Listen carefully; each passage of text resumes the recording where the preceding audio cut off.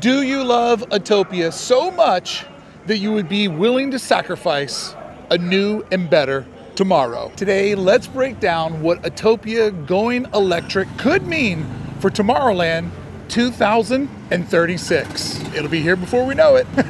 I hope not. So here's the big announcement, loose announcement that we heard in the last week. Disneyland said that they want to try to electrify the Autopia ride in the next couple of years, evaluating technology that will enable them to convert from gas engines. Created a roadmap to electrify this attraction. But what exactly does that mean, and what are all the repercussions that could come along with Autopia going electric? Honda became a sponsor of Autopia in 2016. If you do the math, 2026 would be potentially when a 10-year contract might expire. Or is it when another contract with Honda is going to start? Because maybe Honda has re-signed for another 10 years with a new intention with their partnership with Autopia. Later on this year, Honda will release the Honda Prologue, their first ever fully electric vehicle. And this car looks kind of like a bastard child of the Ford fully electric Mustang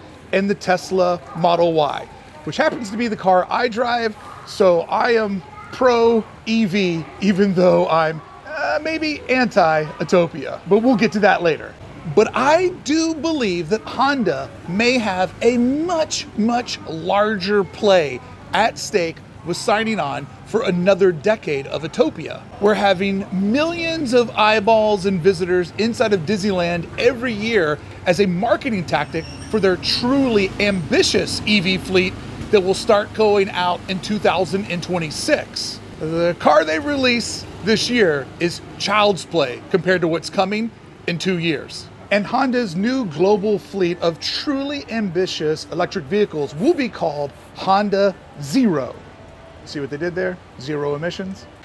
If you haven't seen the Honda Saloon, let me tell you, this thing is out there. It looks like something between a Tesla Model X and a Lamborghini. It is going to be a disruption in the EV market and a car I believe a lot of people will want to get their hands on. And there's a second, that's a gate. And there's a second imaginative car called the Honda Space Hub, which is kind of a mini SUV minivan type of thing that it's pretty out there. Shout out to the Nissan Cube. But both of these vehicles demonstrate Honda's initiative to mix up the EV market, which they're a little bit late to be honest. But it kind of seems like Honda is taking the Apple computer approach. Show up late to the market, but show up having really thought about your position and how you can take a large market share. Apple doesn't create things, they perfect things. And there's a big difference. Maybe that's Honda's play, and maybe Autopia is a part of that marketing strategy. Could a announcement, a random sort of thrown to the side of the curb announcement via the LA Times, and then later on in the day through the Disney Parks blog, hardest website ever to load on my browser, but could that announcement just be a little small story floated out there that is part of a much larger announcement that's coming down the road?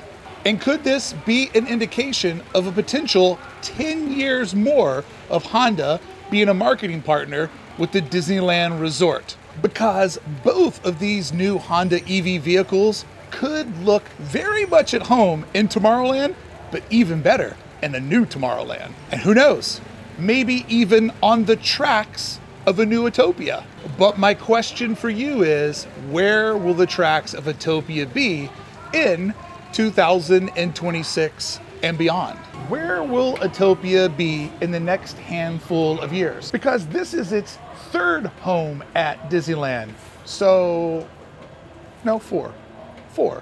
The original one, then it was split with Autopia and Midget Autopia, and now this version. 1, 2, 3, 4. I did the math out loud. You'll correct me if I'm wrong. I know you will. Oh, he said 2020. So could there be a fifth location, a fifth installment in the Autopia saga coming to Disneyland? So my question becomes to you, would Disneyland commit to this layout of Autopia for another decade if a corporate sponsor showed up and committed to do so, because that puts the timeline of Autopia and Tomorrowland, I think, in a very unfavorable timeline for most Disney fans. Or, hear me out on this one, could this announcement be for an Autopia that's a part of a new Tomorrowland? That's what I'm hoping for. That kind of makes everyone happy, except for people that want these to stay gas engines because of some sort of weird nostalgia. So let's talk about Tomorrowland 2036. Let's assume by Disney saying that they're going to switch over to electric vehicles in the next couple of years, they mean roughly 2026.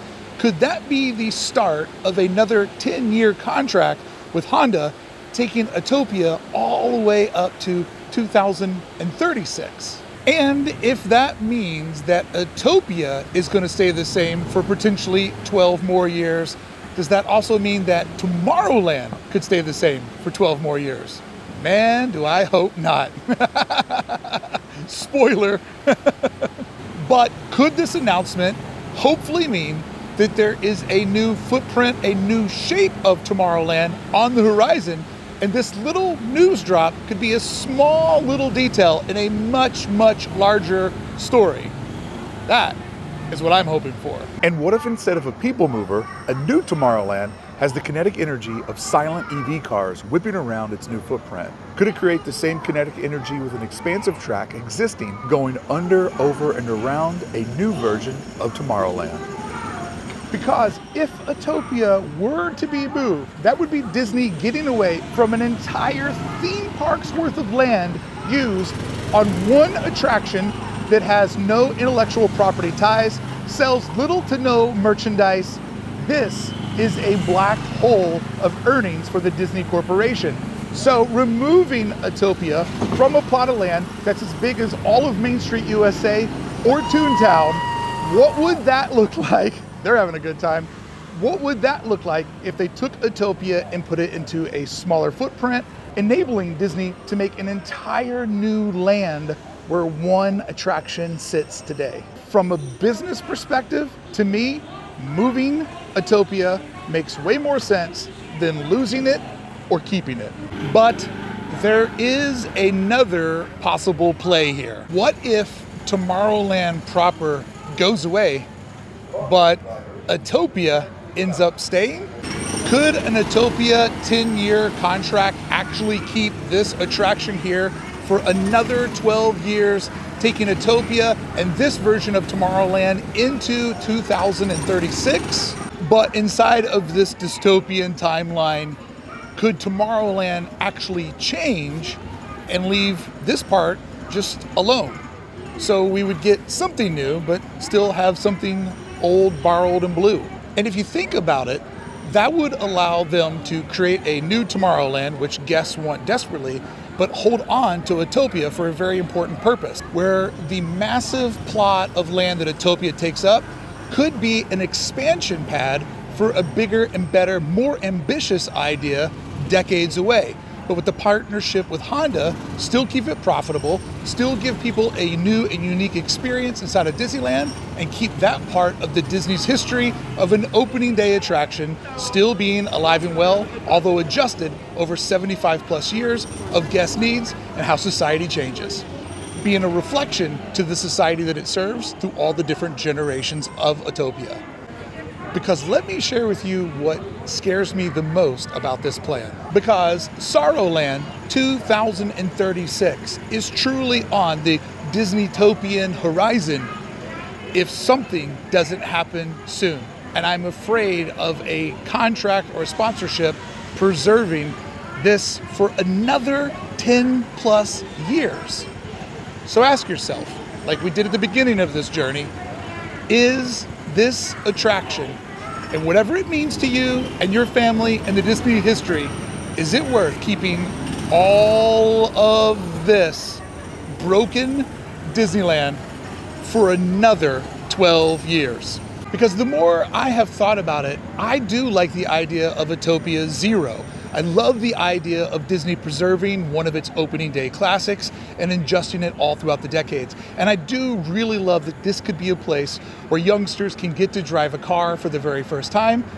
But I do hate the idea of this attraction or any other attraction standing in the way of that much large-scale progress and guest experience for the future of Disneyland.